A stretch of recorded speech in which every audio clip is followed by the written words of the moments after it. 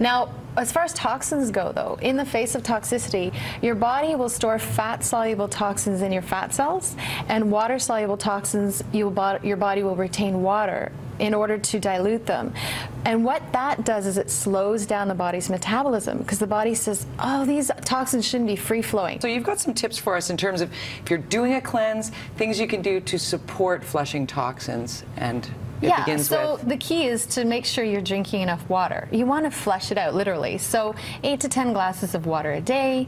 You want to make sure that you have enough fiber in your diet, so 25 to 35 grams of fiber every day. So through your food, your fruits and vegetables are a great way to do it. And if you can't get it, then supplement with it. There's a lot of good supplements out there. You can sprinkle it on your salads or in your soup or on your shakes.